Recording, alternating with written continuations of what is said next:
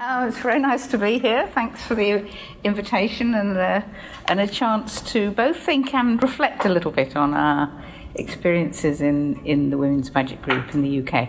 I've never actually talked about the Women's Budget Group really before, not for many years, so it gave me a chance to think a little bit about what we've been doing and how things have changed over the years. I've got four things that I'd like to talk about. One is really what we mean by gender responsive budgeting. There are a lot of terms, and I won't be consistent with what I call them, but gender budgeting, gender responsive budgeting, something like that. And then I want to talk about a little bit about the UK Women's Budget Group. And then I would quite like to talk about methods of gender equality impact assessment, give some examples of what we've done. Now, I can go on forever about this, and I've probably got far too many slides on this area, so this is the area where I'm going to cut things short if I'm going on a bit. And then the people in the Treasury who I'm going to talk to yesterday said I should talk about some lessons from the UK and European experience. It feels to me terribly arrogant to do that, but I've prepared some so I can try them out on you and you can tell me about them. All right, I'll get started then. So, gender responsive budgeting. Well, I was involved recently. Actually, it's not my latest book, because there's a book that's just come out this week that I've contributed to on gender budgeting in Europe. I can't even tell you the title, but it's in the same series. It's the International Association for Feminist Economics series that's edited by Routledge. And this book is edited by Elsa Mackay and Elizabeth Klatzer. And we had a debate in writing this about what was meant by gender mainstreaming. And this is the one that I quite like. I know that the editors don't particularly like it, but I hope that I've dealt with their objections in this. So what I think of it is as a form of gender mainstreaming, making sure that everything goes through a gender lens, so applied specifically to fiscal policy.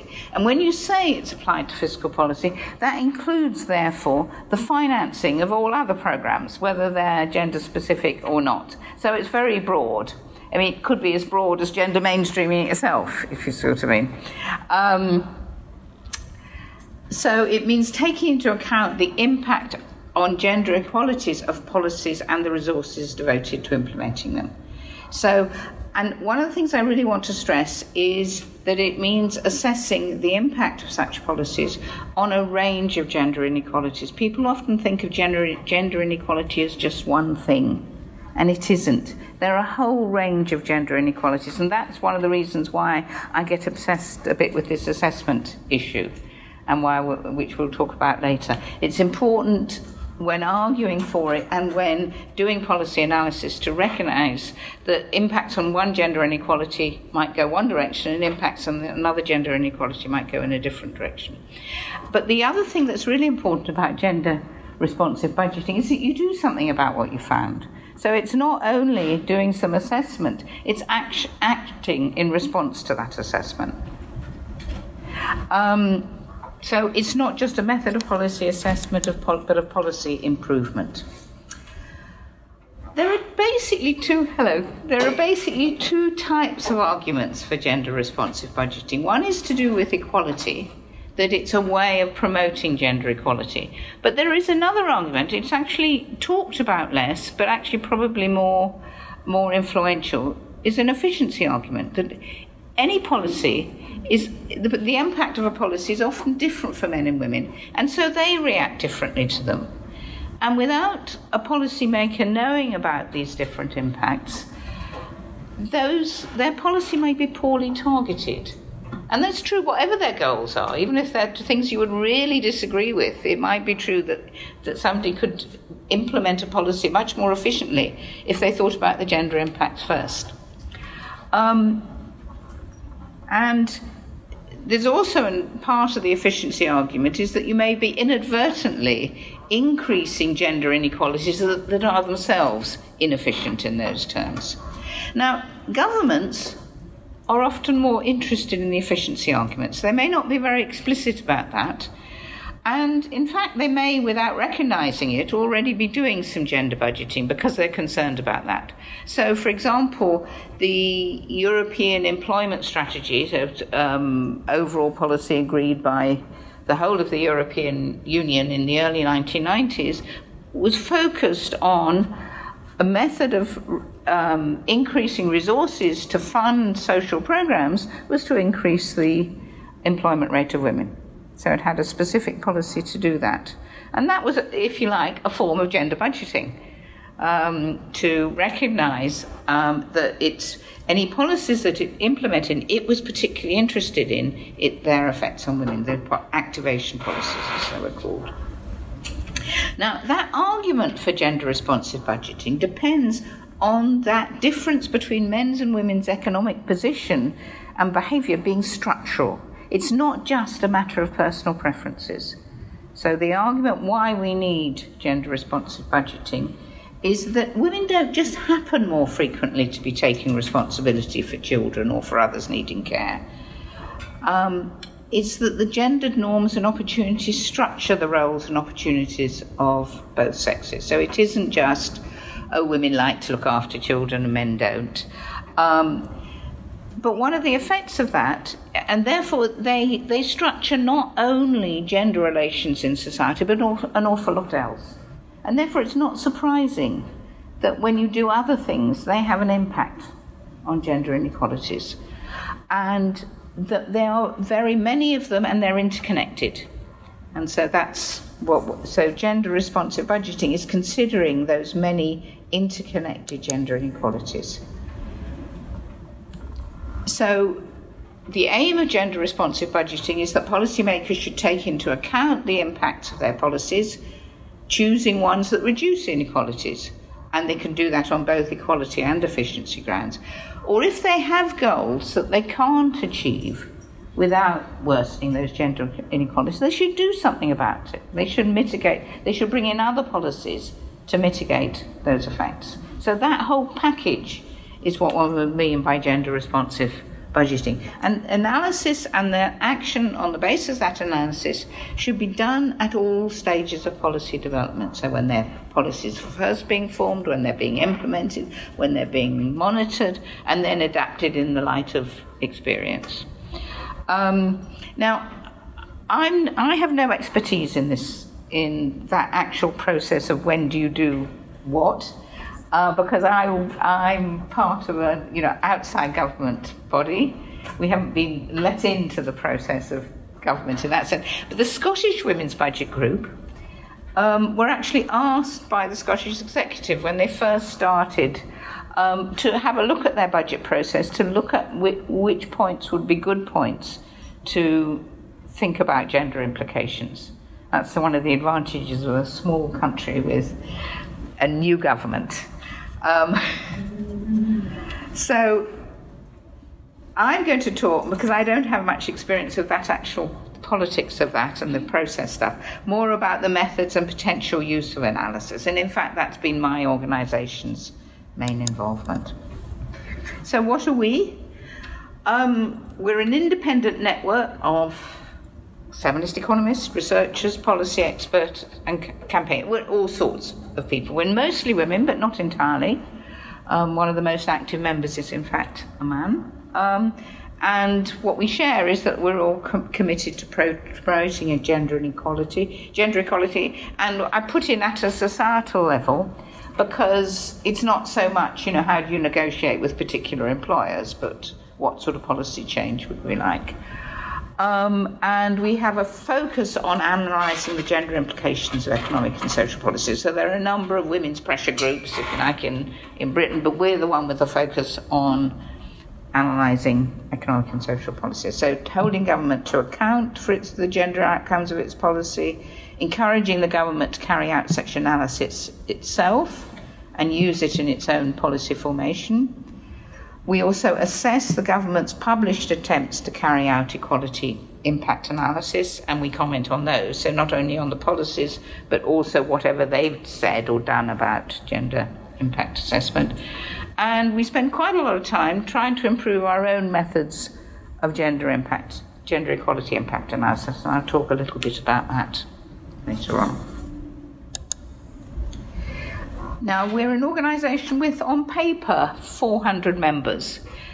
And what that means is that we have a lot of goodwill. There are a lot of people who are interested in what we do and have signed up at some point onto our mailing list. We don't have a formal membership, so actually talking about that as a member doesn't really mean very much. But within that, we have a policy advisory group. Now, this I wrote some time ago. It's not 20 members. It's actually much larger now. And these are the group of people who actually carry out the analysis each time we have a budget, or we have a number of what are called fiscal events. And in the UK, rather peculiar system. It actually might have it in New Zealand, because a lot of New Zealand's based in the UK. But we have one time in the year, we have something called the budget.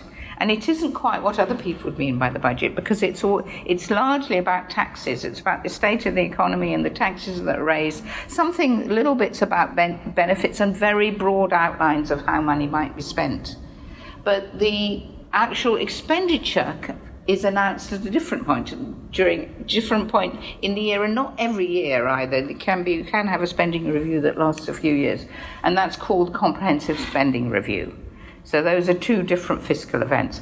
We also now have financial statements that come out sort of in between budgets, and may announce some policy thoughts, or they're supposed to be trailing things, but actually, trialing things to get responses. They tend to actually be things that have already been decided. So we always respond to those sort of things. We also sometimes respond to government consultations, but we do that only as and when we can, because we don't actually manage to do it. We can't do it to everything. And we work basically on these big fiscal events, we work by getting members to write about their own area of expertise. So we will get everybody to write a paragraph or two about their area of expertise and what came up in the fiscal event on that area. We've recently changed to a slightly different method of procedure, which we think is working better, which is that we get people to write about the issues in their area of expertise before the budget or whatever it is. We publish those, or don't publish. We sometimes publish. We publish certainly a summary of those as a sort of ask what we'd like in the budget, and then we respond with a much shorter document afterwards. We used to produce a very lengthy document after the budget, but we found we took too long doing it, and nobody was interested in the budget anymore. But also it got very repetitive. So we produce these short briefing papers before the budget, and now a shorter thing afterwards. We've for many years been completely unfunded, just entirely working on volunteer labour. But actually now we're quite well funded through a number of outside bodies giving us money. So we've now got a director and 2 part-time assistants. What, of course, it means is that we have to do some work for that funding. So we do other things besides our core activities. It's quite difficult, as I'm sure you all know, to get money for core activities. Though, in fact, we have actually got some now from the Open Society Foundation. So the pro bono contribution of all our expert members and friends is still absolutely key. And we couldn't run without that. That's the thing that we do that nobody else does, basically. We're now getting our analysis quite regularly cited in parliamentary debates by academics and by other NGOs and in the media. But that took some time. But now we're quite regularly cited. Whether it has much effect is a different matter.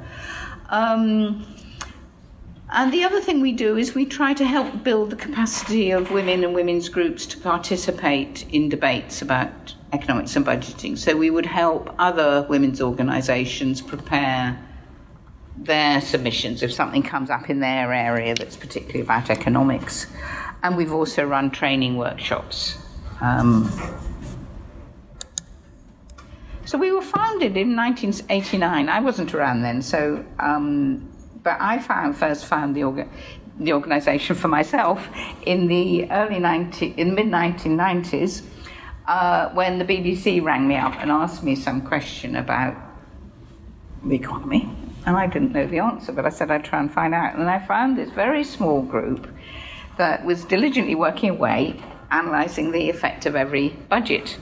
It had turned out that it had managed to talk to John Major when he was Chancellor of the Exchequer, something we've never managed since. We've never actually directly, as an organisation, talked to a Chancellor. Anyway, what they used to do was to send comments on the gender equality impact of budgets to all MPs, and they were sometimes used in questions by the opposition, not very much, and sometimes we were consulted by the media. So one year we were Flavour of the Year with the BBC, so they set up studios to watch us watching the budget. And then there was another gimmick the next year. So that was really what happened until in 1997 we had the election of a Labour government, and that was a government that was actively keen to consult with women's groups. It had an organisation, actually thinking about it, I don't know whether it set it up itself or it already existed, called the Women's National Commission, and that was a very handy organisation. It was a body that was set up specifically to coordinate the activities of women's groups and enable them to feed into government. It had a director who was a paid civil servant who facilitated that, and she was very keen on the women's budget group, as we were almost the only people who commented on economic policy at all, and so it facilitated a number of contacts for us with both ministers and officials. We also made a specific intervention very early in the course of that government, which sounds actually quite similar to something that's going on, some of the debates that you're having in New Zealand now. And this was what we called purse-to-wallet intervention, which was that a new thing called a tax credit was being set up, called the Working Families Tax Credit, which would give money to means-tested extra support to families that had somebody in employment. So the idea was to encourage families to have at least one person in employment, and it was to counteract the fact that the income support system, if you were unemployed, if you had quite a large family, you'd get quite a lot of money, so the extra from going into work wasn't very much. And in order to increase that as a work incentive, the idea was to give money to families. And Gordon Brown, who was Chancellor of the Exchequer, was very keen that this be seen as a work benefit, an employment benefit, not welfare. And so it was called a tax credit, even though in all technical terms, by the meaning of a tax credit in UK language at any rate, it isn't one. It's a benefit. And so the plan was to pay it all through the wage packet. And we objected to this. So we held a meeting near Parliament, to which we invited MPs and we invited a minister to come and speak on it, a Treasury minister to come and speak on it. And actually, the morning that we had our meeting, the policy changed. And it was changed to one where the family could decide who got the tax credit. In fact, it has since then, the whole tax credit system has been reformed, so there is a working part of it and there's a child part of it, and the working part of it goes to a wage earner and the child part of it goes to the main carer, so-called. But it seemed to us that we'd had a little bit of impact. Whether we actually had, we don't know. So relations with that Labour government, we had regular-ish meetings with the Treasury ministers and officials. We shared our analysis of what had been proposed, enacted after the event. Again, especially after, regularly brought in after them. We were sometimes again, we were sometimes flavour of the month and sometimes weren't, and we always assumed that there was something going on in internal Treasury politics that we didn't know about, that determined how much people wanted to speak to us, and we thought that we were a bargaining chip a bit, but it was all right. I mean, it got us in there. I mean, in fact, got us in there better than the women's equality unit itself. So we actually had to ask for them to be brought along to meetings. And we were also consulted over some particular issues, usually at very short notice on things we hadn't really thought about. So, for example, the taxation of child benefit. We were brought in and asked, here are four possibilities, what do you think of them? And in the end, they dropped the idea. And we got invited to some more general advisory meetings with representatives of other think tanks and other women's organisations. So, for example, we were consulted about the design when they reformed the tax credits. We were consulted, and I think we probably did have some influence on that. We also were asked to provide training days for Treasury officials on how to do gender budget analysis, and there was a pilot project called Gender Analysis of Expenditure project, in which the Treasury, in collaboration with the Women and Equality Unit, looked at particular expenditure programs. They took particular examples and did some analysis.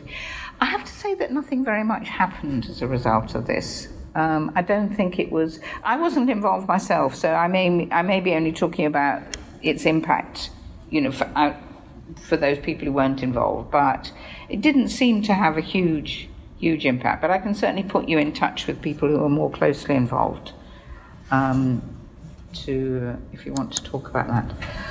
So the impact in that period, well, it's hard to assess. I think we did have some effects on some specific policies. We were definitely more successful when what we wanted was in line with existing government priorities. So they were very keen, as lots of governments were at that time, in raising the overall employment level.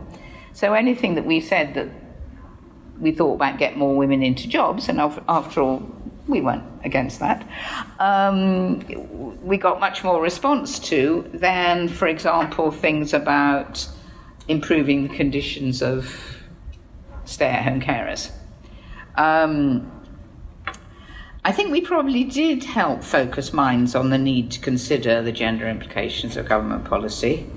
But of course it could be we didn't, and the main effect was simply that we helped them improve their presentation. I'm certainly sure we did help them improve their presentation. And we had no success at all in trying to persuade the Treasury to publish any gender analysis. And I think that's an important aspect of this, that we didn't succeed in that. But what we were more successful is that, along with other women's groups, we did influence the 2010 Equality Act and put into it a public sector equality duty. And I'll tell you about that now.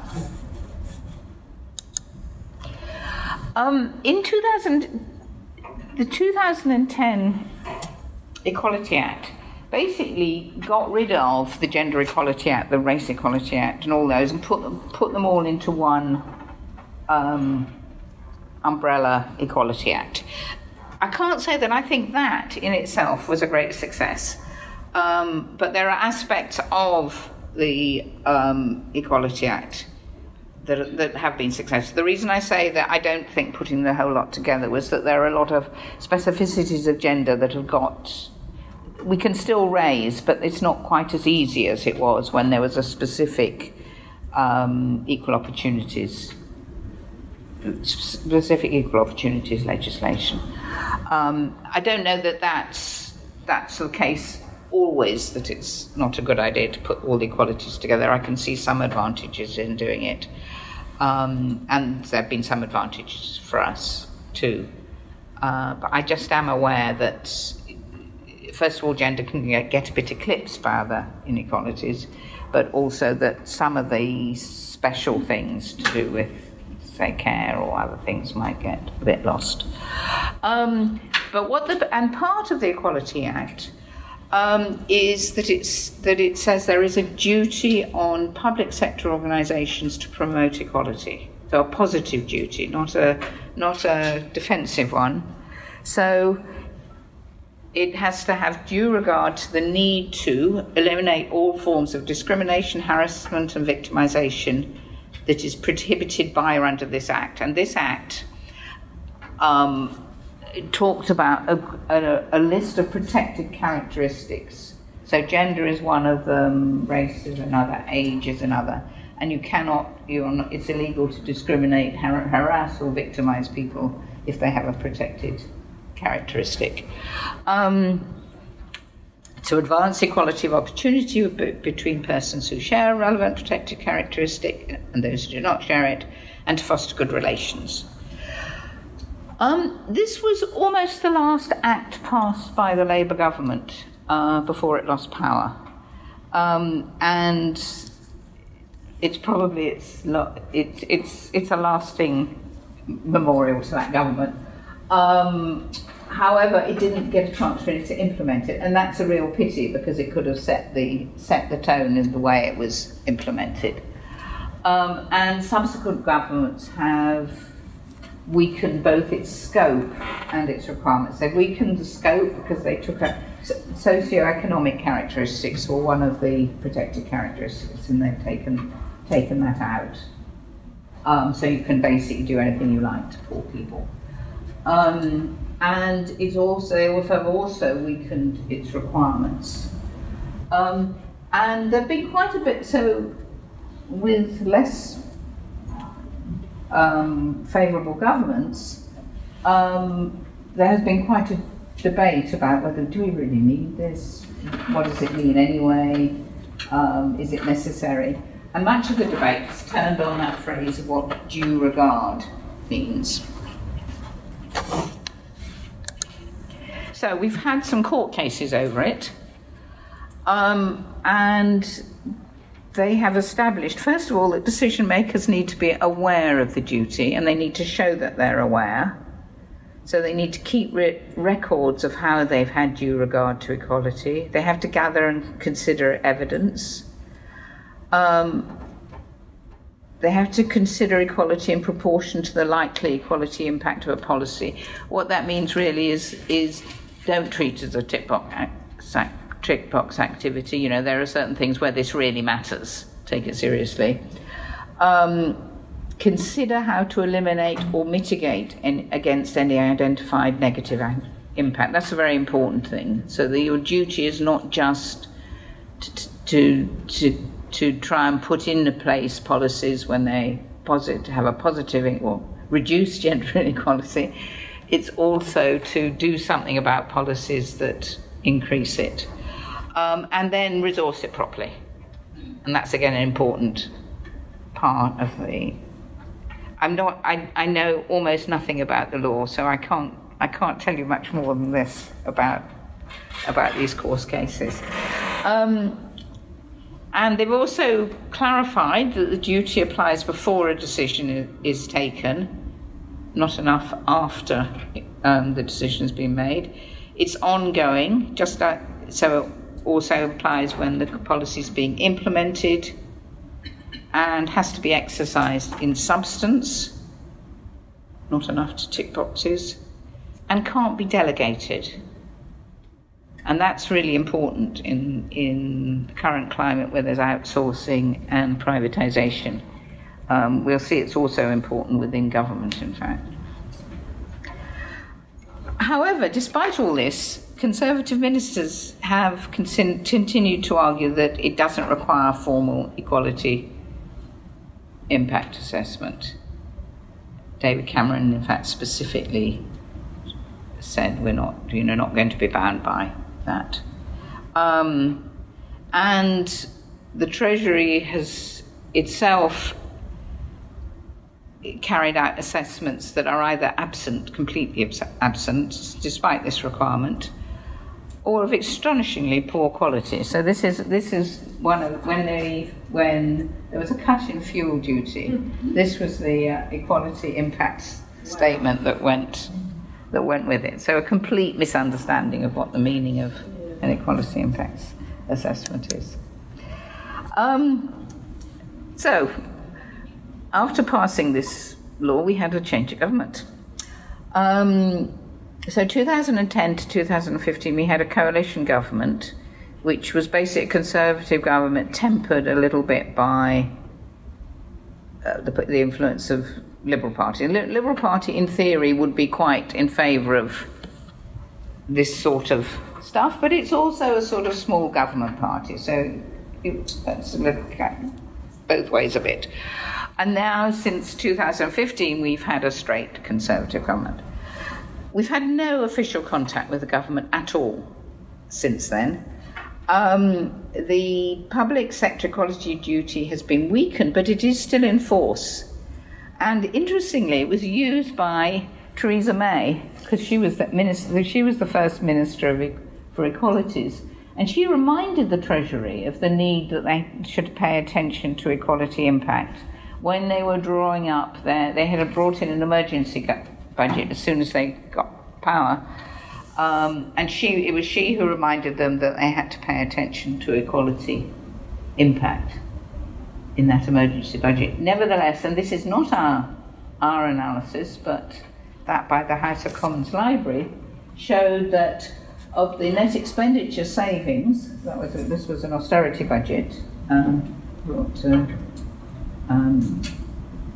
for fiscal consolidation reasons, it showed that 81% of the net savings due to the tax and benefit changes that were being brought in would come from women. In fact, it's now, if you now continue that analysis up to today, you'll see it's 86% by now. Sorry, I'm not an economist at all. Can you explain to me? What that means is that if you look at there were a number of changes in taxes and benefits rules brought in by that government, like getting rid of a particular form of maternity pay. Now, that 100% of that came from women. That was completely obvious. But it also cut some rates of payments to the unemployed. And I don't know about that specific one, but what you would look at then for that one is, well, what proportion of the people are going to be impacted by this and then, and what proportion women, and then calculate that percentage. It also brought in some changes that went in the other direction. So it raised the boundary at which you start paying tax, the personal allowance, the threshold at which you start paying income tax, and that would go slightly more to men than to women. So if you added them all up and calculated it, it turned out that 81% of the net change was coming from women, and the rest from men. But the Treasury also used the public sector equality to remind local authorities and spending ministries of the need to pay attention to equality impact. So the Treasury didn't want to do it itself. Was very well. It did. I'll tell you where it did it and where it didn't do it. But it did use its own power to remind local authorities and the ministries that were going to spend money that they had to pay attention to the public sector equality duty. In the UK, local authorities are largely funded from central government. They raise local council tax too, but particularly for the poorer authorities, a very large proportion comes from central government. And one of the biggest cuts brought in not in that emergency budget, but in the spending review later that year, was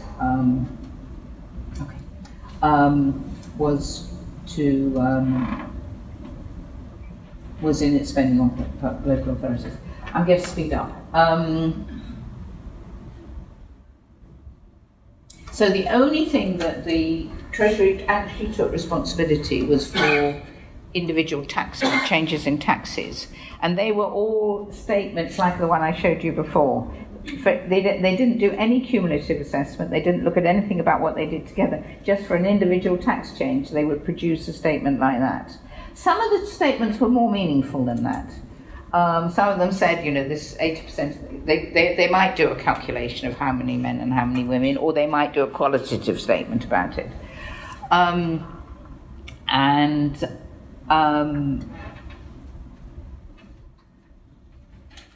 It was quite clear that there was no oversight of it. It wasn't taken seriously enough that anybody looked over those equality impact statements. And so anyway, we at the time were improving our methods of gender equality impact. So we offered to help the government with theirs, but we didn't get any response to that. There were a couple of legal challenges on a gender framework. The Fawcett Society, which is the leading gender pressure group in the UK, asked for a judicial review of the budget on the grounds that using the PSED, and we helped with the provision of evidence for them. It was the government basically, we didn't get a judicial review because it had taken 6 or 7 months to get to that point, and the court said, well, it's no point now. On the other hand, they clearly rapped the Treasury over the knuckles for not having done it. And then the Equality and Human Rights Commission investigated whether the government had fulfilled its obligations in its 2010 spending review. That was in general with respect to all protected characteristics.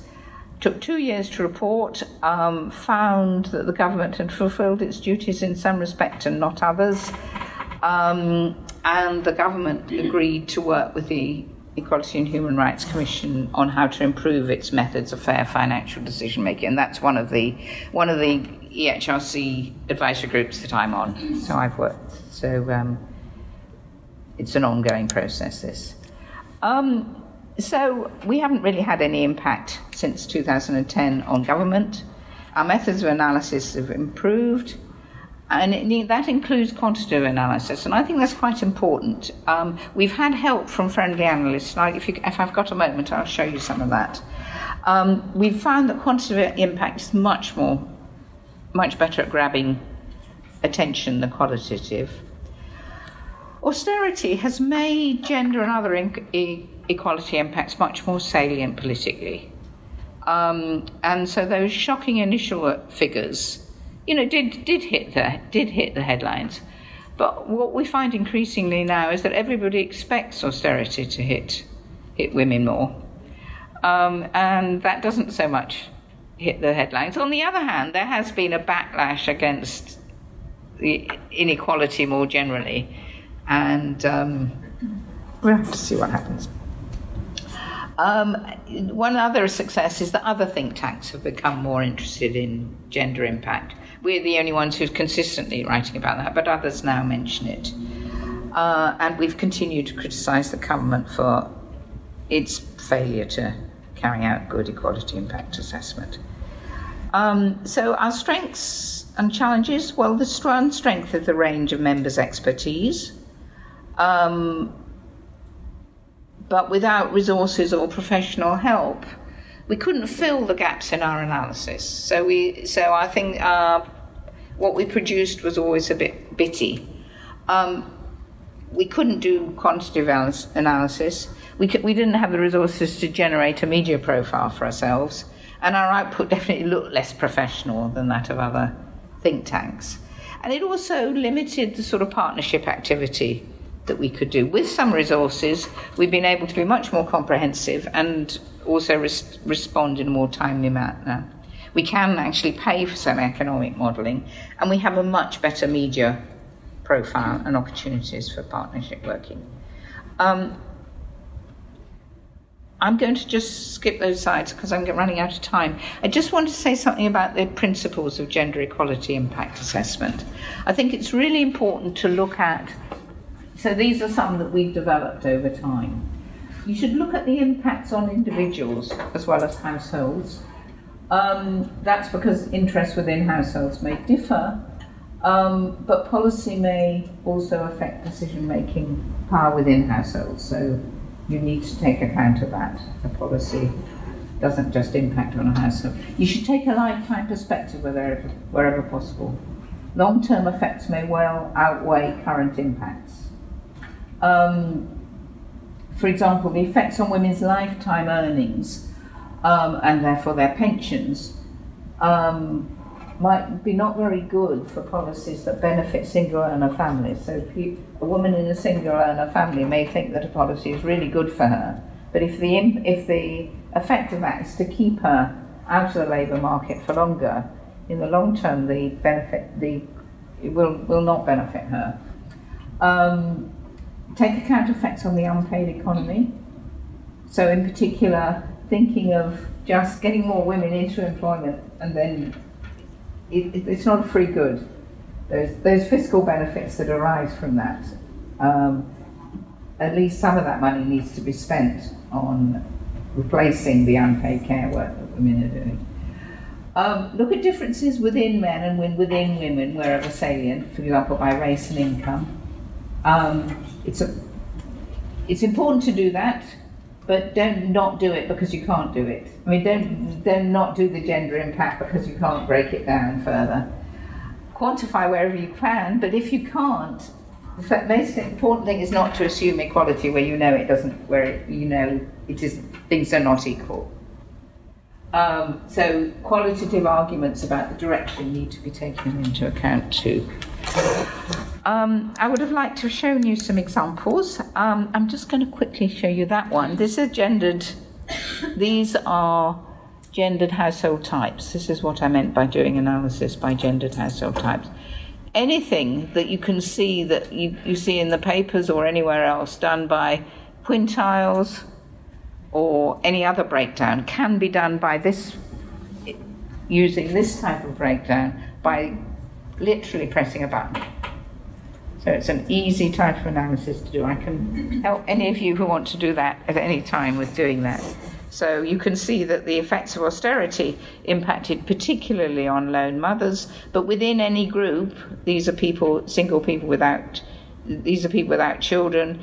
It was single women who did worse than single men and worse than couples, and similarly true among pensioners.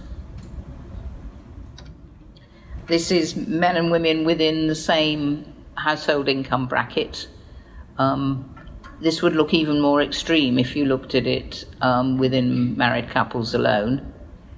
Okay, this is their individual income. Now, this is a different type of inequality, because individual income is a measure not of living standards, but of your financial autonomy, or your power over household resources. So doing this type of analysis is really important as well as that household analysis. But it's not important because it tells you more about living standards. It tells you something quite else. And that's important, that there are many inequalities. And you should look at other ones. This is showing that you can break down, we looked at white, black and Asian women and what specifically happened to women and men, and who was impacted most by austerity measures. And we looked at used similar methods to look at some particular gender. I can let you have these slides later. But it's also important, we thought, to show other gender effects of policy. And one of the things we've always argued for is that spending on social infrastructure should be seen as just as important as on physical infrastructure. And we should see it in that it should be seen in the same terms. And there is a male bias in counting physical infrastructure as capital spending, while social infrastructure is seen as current spending. And the male bias is firstly that women have strong interests in the existence of high quality social infrastructure, but they're also more likely to be employed in it. And we did a study for the International Trade Union Confederation about the effects of spending a certain amount of money, 2% of GDP in various countries, on either physical or either physical infrastructure, something like construction, or on care. And we found in all countries, is the nearest one to you, that you generated far more employment by spending it on care than on construction, and of course you generated far more jobs for women than for men. So if you're going to bring in a stimulus policy, if a government's going to bring in a stimulus policy, first of all it needs to do a gender analysis to see what sort of stimulus policy. But if it decides to go ahead with doing a construction policy, it should be putting in other mitigating policies to take account of the fact that it worsens the gender employment gap. Lots of other ones to consider. Just quickly, I think legislation helps. I think you need two sorts of legislation. You need the more general sort of public sector duty one, but it would also be nice to have something much more specific about budgeting, gender budgeting. Monitoring outside, I think, helps create pressure. There has been a problem in countries which have adopted gender budgeting legislation, specifically in trying to stop the gender, it just always telling you how wonderful the government's been doing. That's what outside monitoring can at least counteract, not necessarily prevent. It does need to be kept on the agenda, and in particular it needs to be seen as something you do for everything. Equality shouldn't be seen as an unaffordable luxury just when it's most needed. So there wasn't any gender analysis of the European Stability Pact, which is what kept the euro going and plunged Greece into poverty, nor has there been of the Brexit strategy in my country, despite both having manifest gender equality impacts. I've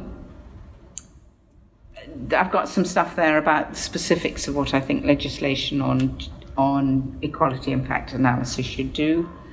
But the main thing is it needs to be used, and it needs to be used at the right stages of policy formation. And it needs to apply to all policy, even the important ones.